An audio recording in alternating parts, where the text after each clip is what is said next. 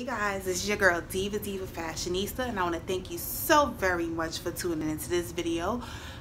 This is going to be my 6-month update of my IKEA plant haul. A lot of you guys were interested in seeing how the plants are doing now. I thought I wasn't going to come back with an update until a year, but since you guys are interested, I thought I'd oblige. So I wanted to do something different in this video and show you all the plants I've gotten from IKEA, because I've gotten more besides the ones I got on that trip. So I do want to start off with my casualties. It's really odd and it's really sad, you know. I do consider myself a good, you know, plant caregiver, and I lost 2 plants this month, and it was just so crazy to me. So I thought I'd show that to you. I started off with the plant I did not get at IKEA, and then we'll go from there. But this is my croton, and my croton is just, look at this, guys.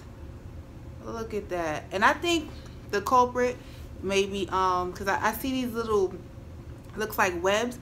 I think my this one, what do you call those, fungus gnats got to this one, because it just slowly but surely. It was a big lush plant, and if I have any like video or any type of picture of it, I'll insert it now.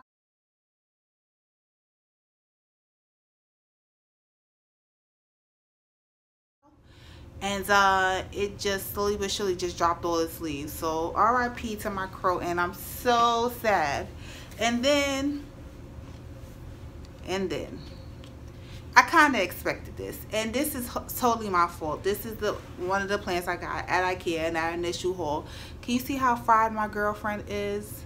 I'm so sorry. Like, I know this was my fault because I didn't read up on how to care for this plant. So when I first purchased it, I watered her with tap water. She does not like that, and I put her in the window. So I did this, and I'm so sorry. So casualty I have, I'm gonna bury her outside so she could be in her natural habitat, right? So on to the ones that's doing well. So I know you see this big guy in the background. He is actually from IKEA. It's probably one of the first plants I purchased from IKEA, if not the first one, probably the first.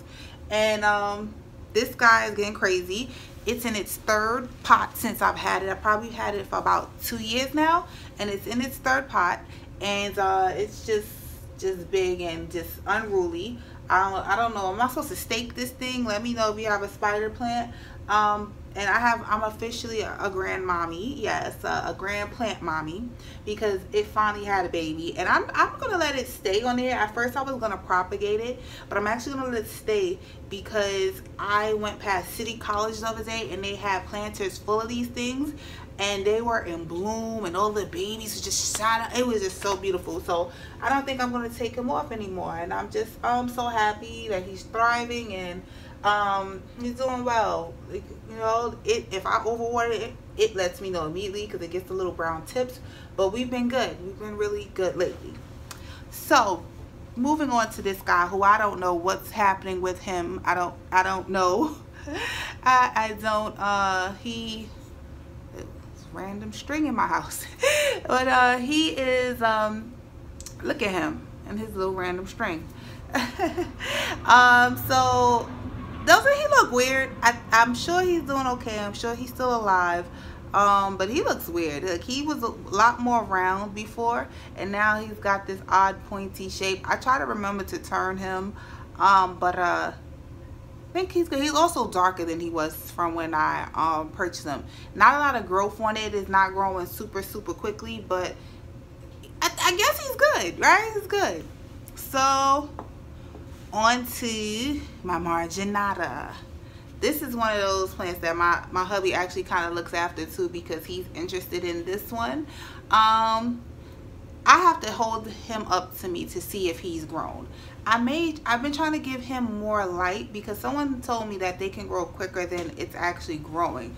So I've been trying to give him more light. Got a clamp light that I've been aiming towards him and a couple other plants, and we'll see how that works. Like, so far so good. He's doing pretty good. I mean, to me, looking straight at him, I don't really see the difference, the growth, but it seems like, you know, he's all right, and he's probably bigger. Hubby says they all are definitely bigger, but probably, I can't really tell. Long as he's alive, I'm happy. And so I'm gonna insert a clip of the plants that I couldn't pick up, I couldn't get down here, because some of them are just too big. So I didn't want to pick them up, so I'll insert that now. I picked up this guy on a trip to IKEA. He's about, I don't want to say doubled, but he's definitely gotten bigger since I brought him home. This was a gift to hubby, who kept saying, I want a corn plant, I want a corn plant, I want a corn plant. So here it is. Now what he didn't tell me was how big these things get. So I went to my union office a few days ago, and they had 2 of them, and these things turned into trees. So this thing will be massive if we can manage to keep it alive that long. Now on to my calico. Get this. I tend to, like, when I actually prune this one a lot, like whatever is dead I cut off, and then I just drop it into the soil, you know, waste not, want not, right?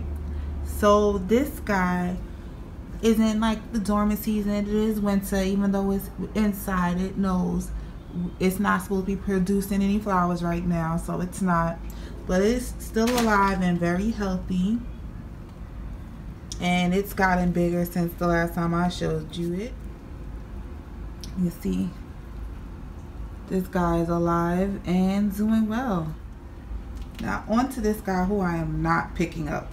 Can you see how huge? Like, he's probably doubled in size since the last time I've showed you him. He is huge. Like, this one is really taking off. That stalk right there, the leaves are usually it's losing some, but the leaves are usually just perky and just thick and lush. I just can't believe it. I cannot believe how big this guy has gotten. And then on to another plant I got at IKEA. This is my aloe, one of the first plants I've gotten. When I first repotted it, it fell over like this, and then now it's really just taking off, and now standing up towards the sun again. And yeah, I do want another aloe. Hopefully I can find another kind. But this guy, he's doing good. He hasn't put off any babies yet. That would be really exciting if I could get bigger or produce more plants. That would be totally exciting. But for now, I'm very happy with my aloe plant. And I want to just wrap it up with this video with the plant I'm most happy with, I'm most shocked with its growth. Now, if you are interested in houseplants and you don't do that well with houseplants, I see people always say when I'm watching gardening or plant videos, I have a black thumb, I kill everything. Literally, when I was on Amazon, I saw these listed as, you know, basically you can't kill them. Like, you'd have to, I don't even know what you would have to do to kill this thing. Can I tell you how many times my sons have knocked this plant over, and I've come home and had to scoop it back up and apologize to this plant? Like, I am so sorry. You can see in my original, if you watch my original video, I kind of dinged it up on the transport home when I was getting it home from the IKEA in Brooklyn, and that doesn't even look that bad. Like, it's definitely thriving. So if you kill a snake plant, if you kill a Sansevieria, if I said that right, you can tell me if I said it wrong. Like, if you kill this, like, I don't even know what to tell you. Like, it's darn near impossible. My boys are trying to take this thing out several times, and it's thriving. It's thriving so much so. Yeah. This, if you watch the last video, you'll see this was one plant. This was one plant that I thought, maybe I should separate it. And then I was like, oh no, I was scared. I was too afraid I would damage the plant. And I didn't separate it. But one day I came home and found it on the floor. I said, that's it. Maybe it's just too heavy. That's probably why they're knocking it over. And I took it, and then now it went from one of these They were in one pot this size to now 2 pots this size.